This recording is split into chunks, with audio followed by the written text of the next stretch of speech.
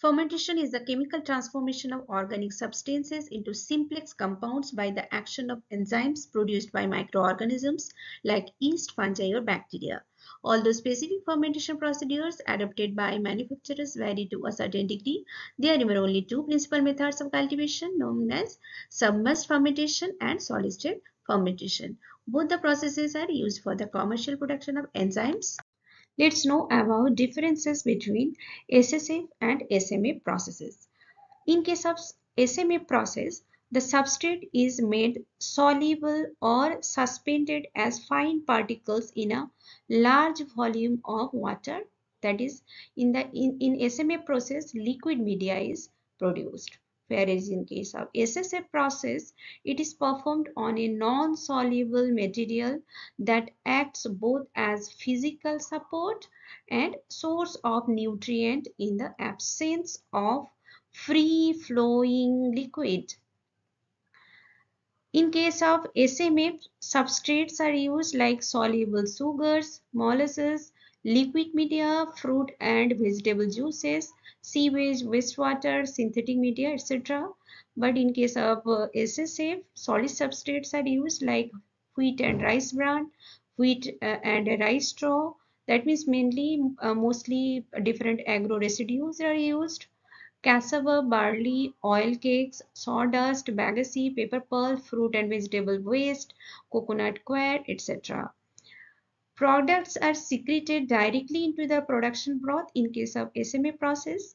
Additional solvent is not required to extract the product. Whereas in case of SSF, the microorganisms involved synthesize enzymes that degrade the polymeric substances into smaller and more easily digestible compounds. Extracellular enzymes and other products are secreted into the solid fermented substrate.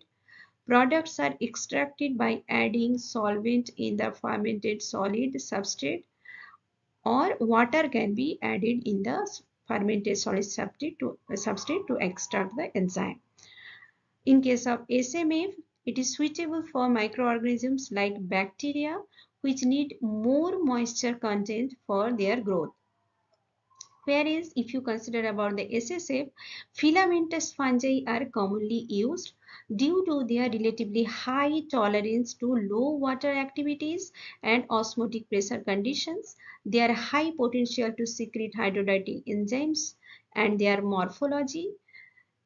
In case of SMF, it is more suitable for the extraction of secondary metabolites which are required in liquid state. Whereas if you consider about the SSF, various bioactive compounds are produced which are used in food, pharmaceutical, cosmetic, fuel and textile industries. There are several advantages in both the cases, that means in SMF as well as in SSF processes.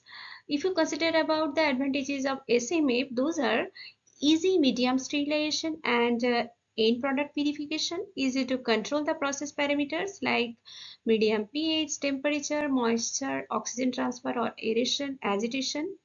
SMF is most suitable method for the use of genetically modified organisms. Fermentation may be carried out as batch and continuous mode in SMF, and in this process lesser space requirement is there. Whereas if you consider about the different advantages of SSF, those are simple and cost effective, less water demand is there, high concentration product can be recovered from the SSF process. Nutrient rich solid materials can be recycled because most of the cases waste products are utilized for the fermentation process. That means mainly agro residues are utilized. Those are very cost effective and those can be recycled. This process resembles natural habitats of fungi and bacteria. That means it mimics the natural environment of the microorganisms. Less release of effluent, so it reduces pollution. Lower sterility demand, lower catabolite depression, lower energy demand for heating. Mixed culture possible for synergism of metabolic performance in case of SSF process. So in last few decades, various types of SSF products including food and food ingredients, agro-industrial products, pharmaceutical products, and many more have been documented. If you consider about the alpha amylase production, both the processes are fruitful in industrial scale. So you can observe a lot of experiments on alpha amylase production in both the cases, in SMF as well as in SSF processes.